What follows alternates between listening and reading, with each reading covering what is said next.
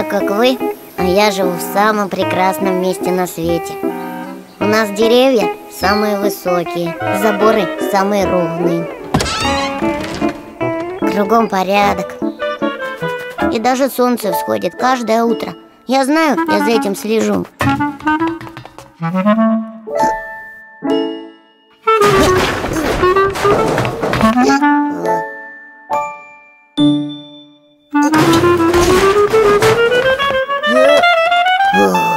С первыми лучами солнца все соседи просыпаются и желают друг другу хорошего дня.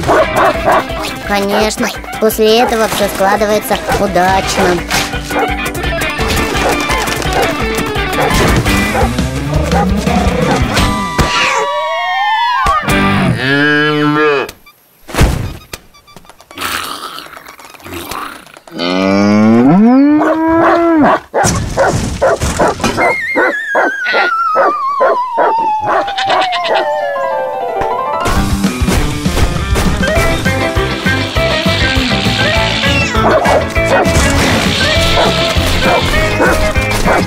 А мое любимое дело с утра помогать дяде Пете.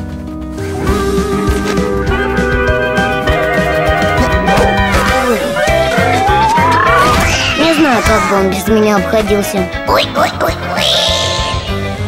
Когда папа и мама уезжают утром на выставку, они спокойны. Они знают, с нами всегда есть кому понянчиться. Без присмотра не останемся. Каждая няня должна помнить: главное в воспитании – подвижные игры на свежем воздухе. Чем больше игр вы знаете, тем сильнее дети к вам тянутся.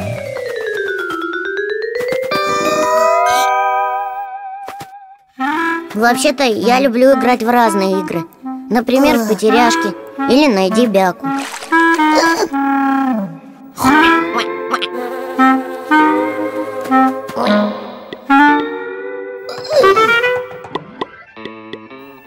Иногда к нам приходит дедушка, но с ним играть не получается. Папа говорит, это потому, что он однажды сыграл в ящик.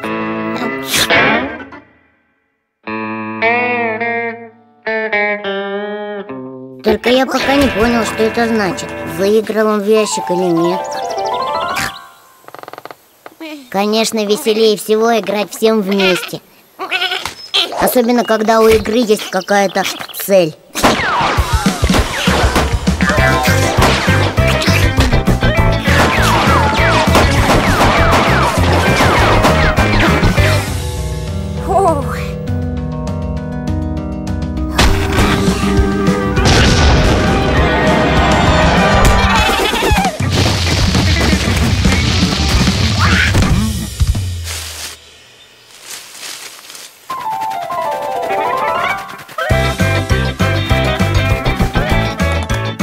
С няней нам повезло.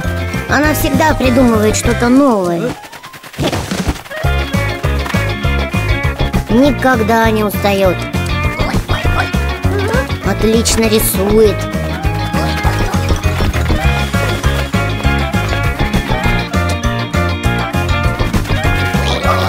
Не забывает, что после активных игр детей надо обязательно вкусно покормить.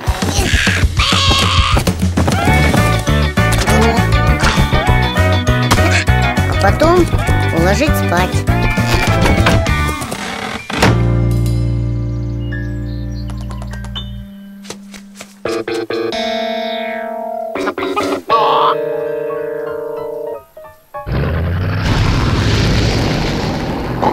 И когда мама с папой возвращаются, они довольны, что дома все тихо и спокойно и красиво.